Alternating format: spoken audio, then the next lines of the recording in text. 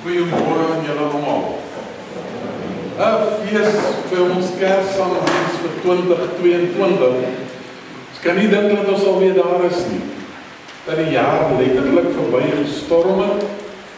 Iemand het nou die dag van my gesê dat ons dink van die jaar, maar dat 'n klomp goed gebeur die jaar. Dat ons letterlik 'n klomp van ons lewens ingrypend verander het. Ons is diep dankbaar vir die voorreg wat ons het om hier so saam te kan wees. Maar net enkele van die aankondigings vir julle voorhou.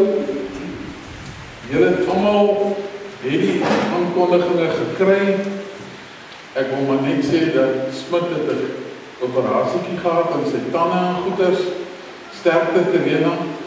Ons sê vir hom, hoop hy word gou gesond. Ons ander siek mense is besig nog met hulle behandelinge. Ons is baie dankbaar daaroor.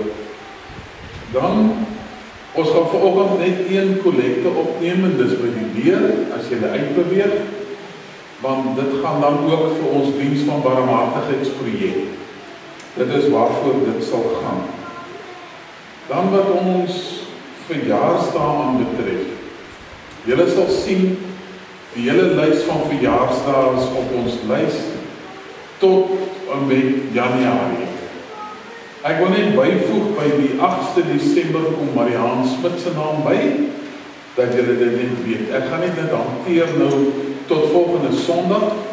Dit is Louise Wilken en Henny van Sail is die 1 Desember en Trudy is die 4 Desember. Sê vir hulle sommer almal baie geluk met alles. Dan het julle gesien die lys van eredienste wat gaan plaasvind in die Desember vakansie en julle het dit dan alles daar. Ek wil net graag by ons Kerssangdiens nou uitkom. Ek wil baie dankie sê. Het 'n klomp mense wat betrokke was by die reëlings het gekom en het ons saal kom mooi maak. En dan het ander kere gevoel hulle wil graag 'n bietjie Kersfees atmosfeer skep. So julle gaan sien dat die vensters so goed is toegeplak, dat ons lekker 'n bietjie kan meer 'n donkerte kan hê. Maar ek wil baie dankie sê vir almal wat daarmee gehelp het. Ek wil baie spesiaal dankie sê vir Annetjie, vir Frederik, vir die hele Kersprogram. En ek wil Frederik spesiaal uit die Kaap het gekom het vanoggend om vir ons te kom speel. Verskriklik dankbaar dan daarvoor. Dan vir hulle wat individuele items gaan lewer, soos Frederik en Annetjie en Louis. Is ons, of Koos, nee, dis Koos. Koos, baie welkom by ons. En ek is so bly jy kom, en dat jy ook met jou gawe wil kom, en die Here wil kom dien. Verskriklik dankbaar daaroor, hoor. Ons Kersprogram julle gaan onaangekondig loop. So as die program nog gaan beginne, julle het 'n programmetjie by julle. Ek wil net sê dat julle net kennis neem, ons gaan nie die Christus kers aansteek nie, maar ons gaan die Christus lampe aansteek. So jy sommer 'n hele klomp lampe, wat dan aangesteek gaan word. En dan gaan die hele program volg, sonder dat daar enige aankondiging so goeders is. Ek gaan sommer nou beginne vir ons, en ek wil graag nou vir ons open. Julle, Kersfees is 'n baie spesiale tyd.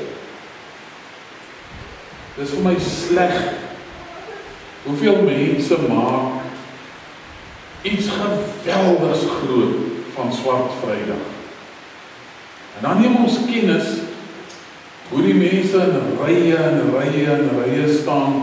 Iemand wat moes by winkels uitkom op so 'n dag het vir my gesê, daar was nie parkeerplek nie. Maar Christus se lig wat hy gekom het vir ons, is permanent. Dis nie net 'n winskoop nie. En Christus se koms het gekom om lig in julle en my lewens aan te steek. 'n Lig wat nooit uitgedoof sal word nie. Dis hoekom dit vir my so aangrypend is, as ons in Openbaring lees van die nuwe Jerusalem wat op aarde neerdaal, dan staan daar spesifiek, daar's nie 'n son nie en daar's nie 'n maan nie, want God self gee die lig. En dat hierdie lig julle in my lewens gaan verlig. Dat het ons lewens gaan verlig, julle, waar ons is, waar ons Desember maand gaan wees, waar ons tydjie gaan deurbring. En ek hoop dit saam met familie en vriende, want dit is toch waarom dit gaan. En dat julle en ek in die lig van hierdie lig sal wandel. Ons vreugde sal vind, ons blydskap. En dat dit 'n lamp vir ons voet sal wees, ook vir die tyd wat voor lê. Kom ons maak ons oop. Here, ons Here, U is die lig. En Here Jesus het in Johannes 1 gekom en gesê, U is die lig, dit is die lig vir die wêreld. En dat hierdie lig skyn in die duisternis. Vanoggend weer galm ons liedere, ons lofliedere hier op Redelinghuys. En vir almal wat daarna wil luister en wil hoor, maar ook vir ons groepie wat vanmôre hier by mekaar is. Dan is ons opgewonde om U te kan kom loof en prys, Here Jesus. Want U is werklik die lig ook in elkeen van ons se lewens. Daarom is dit vir ons wonderlik om Kersfees te kan vier nou alreeds. En dat ons dit met sang en musiek kan doen. Ontvang ons lofoffer en die gesindheid wat ons het aanbied. Here, wil U vir ons wonderlik omseën. En Vader, ek wil kom bid dat U sal glimlag oor wat vanoggend gaan plaasvind hier by ons op Redelinghuys. Vra dit in Jesus Christus se naam alleen. Amen.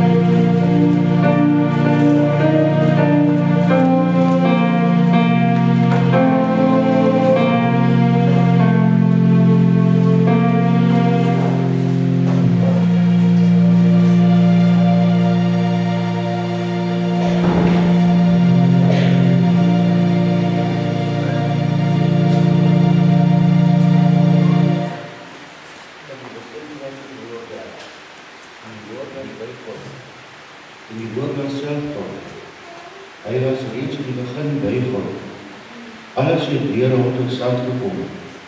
Ja, nie 'n enkele ding wat bestaan het sonder hom tot stand gekom nie.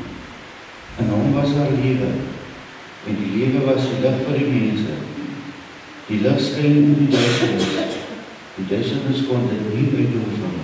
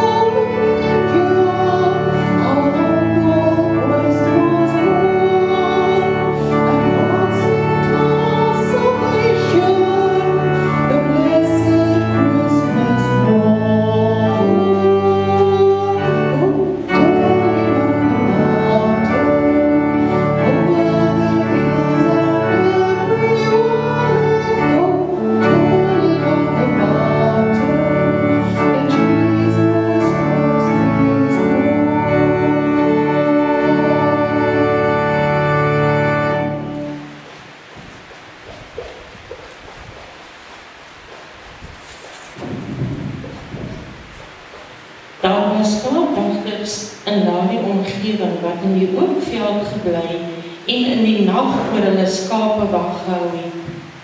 Met een staan daar 'n engel van die Here by hulle, en die heerlikheid van die Here het rondom hulle geskyn. Hulle het baie groot geskrik. Toe sê die engel vir hulle, moenie bang wees nie, want kyk, ek bring vir julle 'n goeie tyding van groot blydskap wat vir die hele volk bestem is. Vandag is daar vir julle in die stad van Dawid die verlosser gebore, Christus die Here. En dit is vir julle die teken. Julle sal 'n kindjie vind wat in doeke toegedraai is en in 'n krib lê. Skielik was daar saam met die engele menigte engele uit die hemel wat God prys en sê: Eer aan God in die hoogste hemel en vrede op aarde vir die mense in wie hy 'n welbehae het.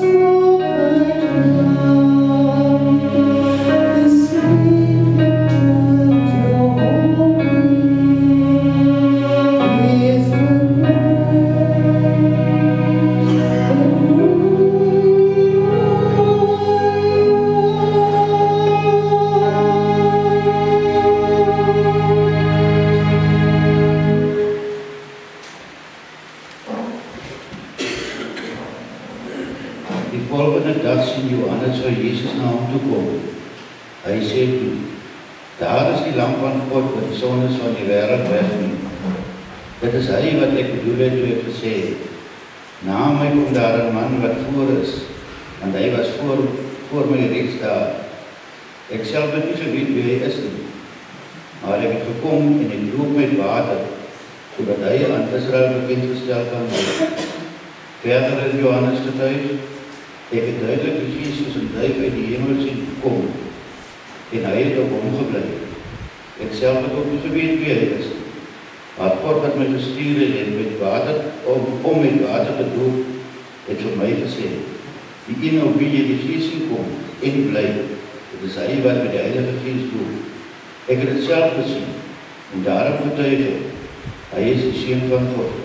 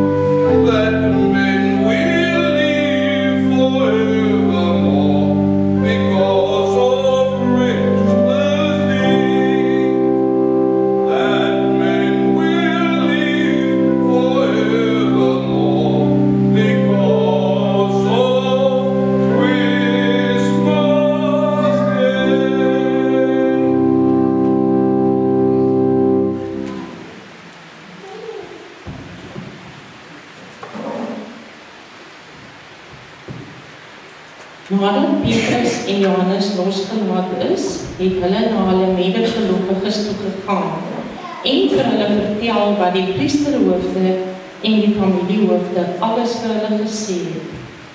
Toe hulle dit hoor, het hulle almal saam tot God gebid en gesê: Here, dit is U wat die hemel en die aarde en die see en alles wat daar is gemaak het.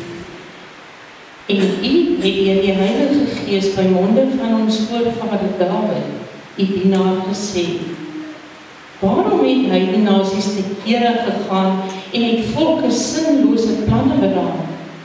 Die konings van die aarde het in opstand gekom en die heersers het saamgespan teen die Here en teen sy gesalfde. Dit is wat werklik in hierdie stad gebeur het. Herodes en Pontius Pilatus het met heidene nasies en die volk Israel saamgespan teen U heilige dienaar Jesus, wat deur U gesalf is, en hulle het alles gedoen wat U vooruit beskik en besluit het. En nou, Here, kyk hoe dreig hulle ons. Gee dat U dienaars met volle vrymoedigheid U woord sal verkondig. Laat U hand genesing bring en laat daar tekens en wonders plaasvind deur die naam van U heilige dienaar Jesus. Nadat hulle gebid het die plek waar hulle by mekaar was geskud en hulle almal is met die Heilige Gees vervul en met my vrymoedigheid die woord van God verkondig.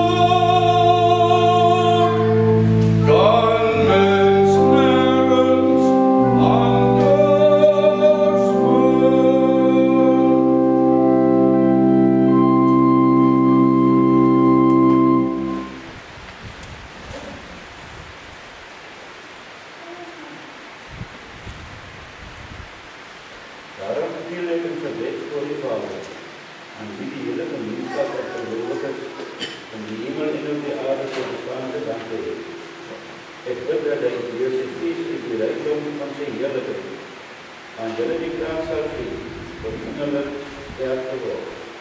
Dat Christus deur die geloof in julle harte sal woon en dat julle in liefde verworpen en verkondig sal wees. Mag julle in staat wees om saam met al die gelowiges te begryp hoe wyd en ver en hoog en diep die liefde van Christus trek. Mag julle sy liefde ken, liefde wat ons verstand te boven gaan, en mag julle heeltemal vervul word met die volheid van God, aan hom wat deur sy krag wat in ons werk, magtig is om oneindig meer te doen as wat ons bid en dink.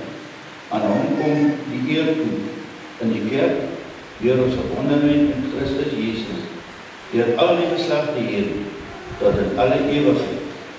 Amen.